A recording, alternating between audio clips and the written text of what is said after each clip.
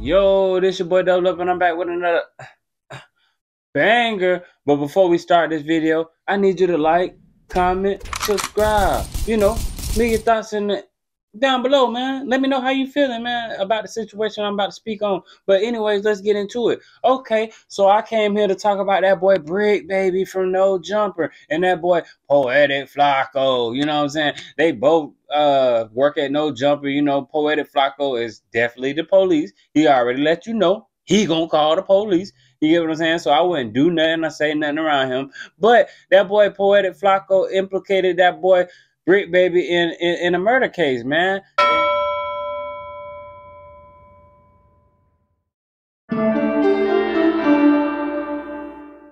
And he said this.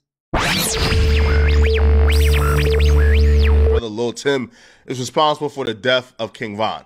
So people automatically assume that Quando Rando and his best friend getting hit up was a hit called by Luh Durk. Luh Durk wasn't in LA at the time of Luh Pab's death, so the fan theory is Luh Durk solicited the help of a reputable LA gang member Bricc baby to take out Luh Pab and Quando Rando. Fans will claim that Luh Durk would pay Bricc baby, who can be seen here, photograph for Luh Durk in LA a month before Luh Pab's murder. Fans will claim that Luh Durk would pay Bricc baby $100,000 for the hit. Yeah, that's wild, man. He don't even know if it's true. He's just up there implicating people in crimes that he has no business even speaking on, because, like, at the end of the day, I know he's making content, but dude, you're a civilian. Like, sometimes it's best to keep your mouth shut and let it be what it's gonna be, because you don't even know what you're talking about. But after Flakko dropped this on his channel, man, that boy Bricc baby had this to say. Cop Flakko, cuz what made your punk ass go post a video of me do content of me and Quando Rando on the dead homies with all that I got going on right now that you should be going through, cuz nigga supposed to be my partner and running content on some murder shit.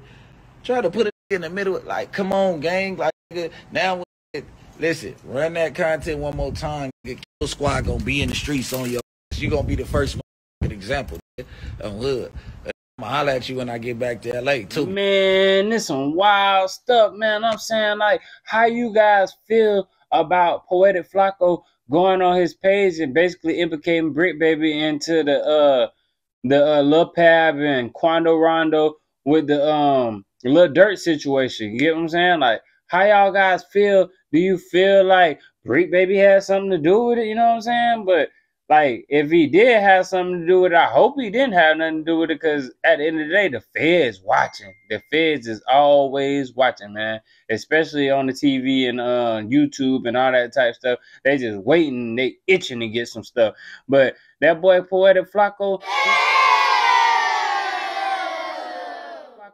he just makes content out of everything. Like, everything is content to him. Like, he don't take nothing serious. Like, he don't understand, like, he can get people seriously hurt, or he can get himself hurt. You get what I'm saying? But I want to know how you feel about this situation. You know what I'm saying? If you was in Bricc baby's shoes, would you feel the same way that Bricc baby feel? And he say he gonna holler at Flakko. So we gonna see. He might put the pause on that boy. You know what I'm saying? He might get into it, which I ain't never heard of Bricc baby putting the pause on nobody except for in jail when he was with Crip Mac and they was on the No Jumper podcast and they was talking about that.